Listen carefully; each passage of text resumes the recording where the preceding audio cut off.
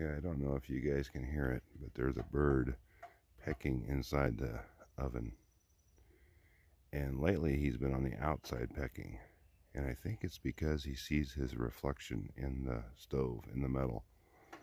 So we're going to sneak around there and try to get him. So bear with me.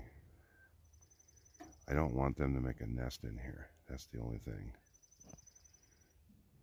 And hopefully he's not.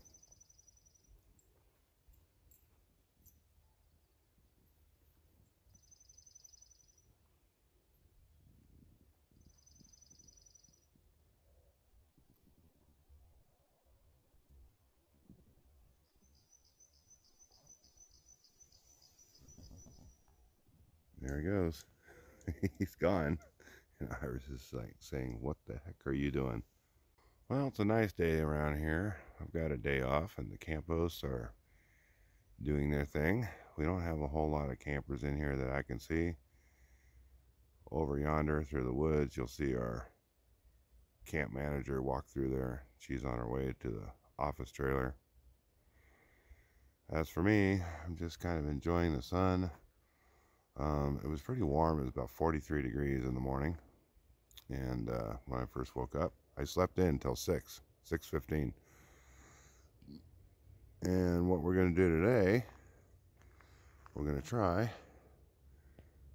I've had this for a couple weeks and I want to cook it up. So I'm going to have this with some eggs.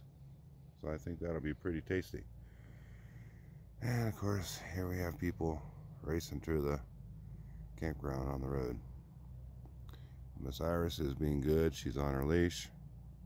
She's kind of had a history of running off lately, especially at the warehouse. So I kind of got to keep her on the leash. And it's the rules, right? So, yeah, got to do that.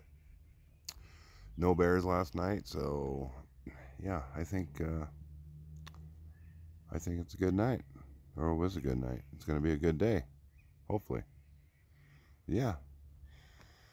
We had a little rain this morning, but now it's nice, clear skies, nice blue clear skies, and we're supposed to have maybe some thunderstorms later today. So I have a few things I need to get done, but other than that, the time is my own. So I'm going to try to enjoy. Well, here we go. My chorizo and eggs are all done. And add a spoon, and I'm ready to eat.